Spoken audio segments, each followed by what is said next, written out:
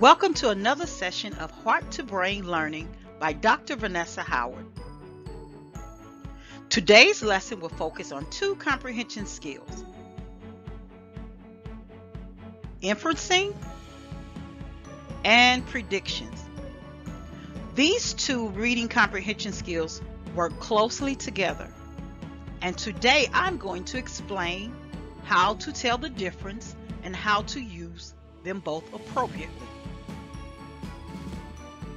You are probably saying, what is a prediction? Simply put, a prediction is a guess that we make based on information that we see, read, or hear.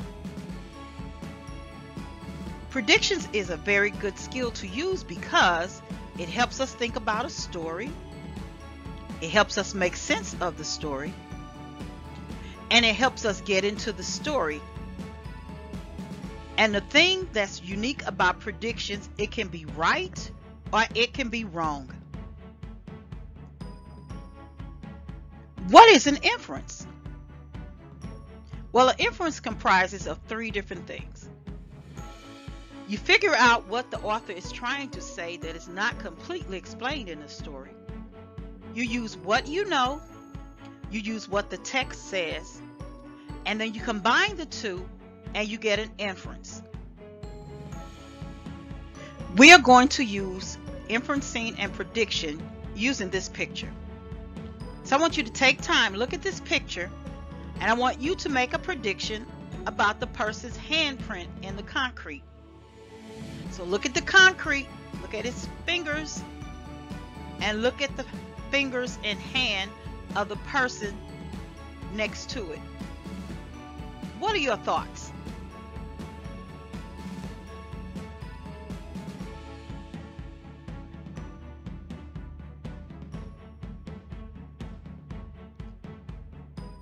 My turn. I'm thinking that this is probably a child's hand that's inside of a print of an adult, because one hand is bigger than the other. Now this time we're going to use inferencing. I'm going to give you a little bit more information about that handprint, and I want you to tell me something about this handprint. It's Michael Jordan's. So Michael Jordan has big hand and long fingertips. That hand that's inside of his handprint is a grown person's hand. So based off of knowing that this is Michael Jordan's hand, I can infer that Michael Jordan needs big hands so that he can grasp the basketball better than someone that is not a professional basketball player. So I'm using the information that I know about him, and if I'm thinking about him in my head, this is my picture of Michael Jordan in my head. He has long fingers and fingertips to help him play basketball better, and that's how he became a better basketball player. That's my inference based off what I see, what I know, since I know it's Michael Jordan, and then I combined the two thoughts together and came up with my inference.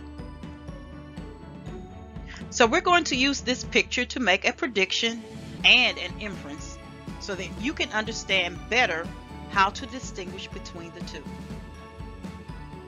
Look at the picture closely.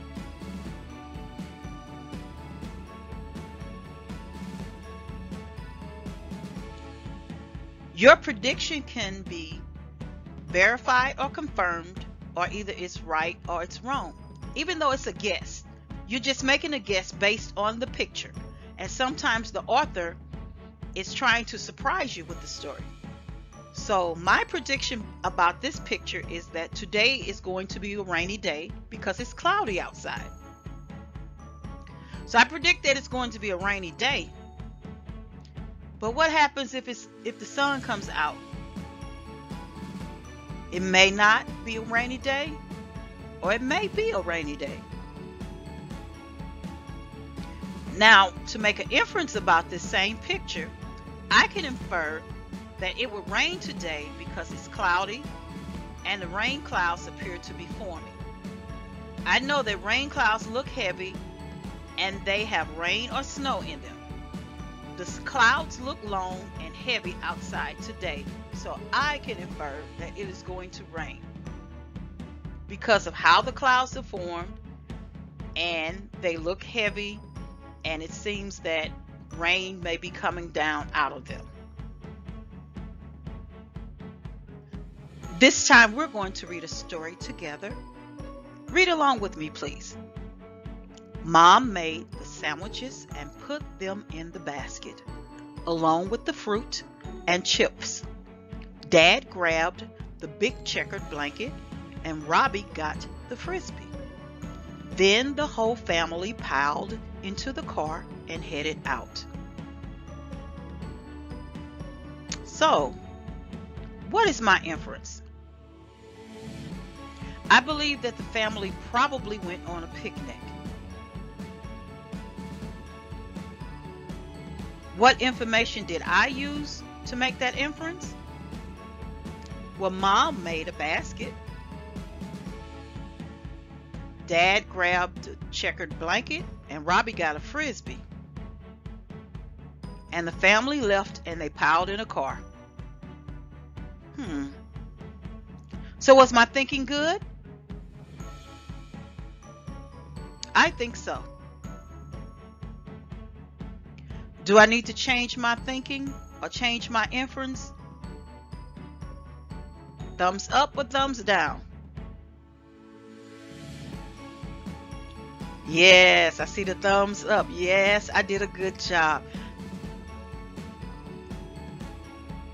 So I'm going to use this graphic organizer just to check my thinking to make sure that I came up with a very strong inference about the story. So I had a question, then I have to think about what it says, then I say what I say, and so I get my prediction. So the question is, where was the family going? I think the family was going on a picnic. It says, in the story, it says Mom made sandwiches and put them in a basket, and Dad got the blanket. I say, I know that most parks do not have a lot of tables or chairs for people to sit or eat comfortably. When my family went on a picnic, my mom put our food in a basket because it was easier to carry. We also brought a blanket to sit on in the grass. And so the family brought the food to eat in a basket, a blanket to sit on, and a frisbee to throw in the park. I can infer that the family was going on a picnic. Now do you understand how this graphic organizer will help guide your thinking? This is a good strategy for you to use.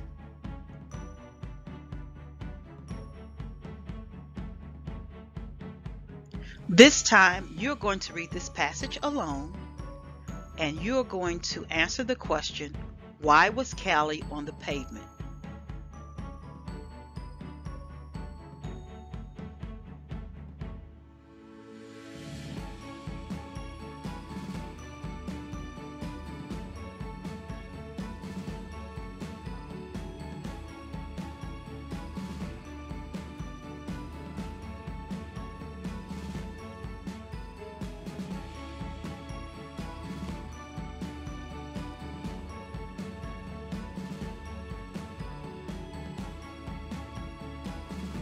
Why was Callie on the pavement?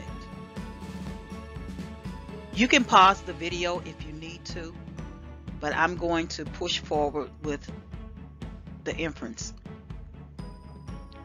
So I think Callie was on the pavement because she had an accident. In the story it says that the skateboard was laying upside down a few feet away from Callie. She checked herself to see did she have any blood coming out. She also checked to see did she have any injuries. And her skateboard was popped upside down next to her. So that lets me know that she probably had an accident. And so I can infer that Kelly had an accident while she was on her skateboard, because she was on the ground. She checked to see did she have any blood or any injuries. Her skateboard was upside down, indicating that something went wrong. And so she probably had an accident. Quick review. Making a prediction. You're making a guess based off of the clues from the text about what you hear, what you see, based off the title, the pictures, and the content.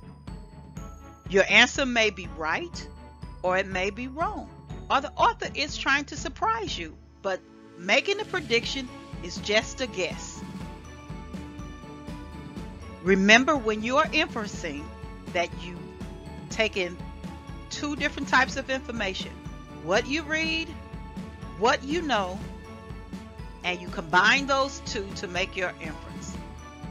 If you do all of those things, you will become a very good and strong reader. Prediction and inferencing go hand in hand together, but predictions have a right or a wrong answer. It can be yes or it can be no, but an inference can have many answers, but it's always based off what you've read combined with what you know. Please feel free to contact me if you have any questions, comments, or suggestions. And please don't forget to hit like and subscribe to my channel.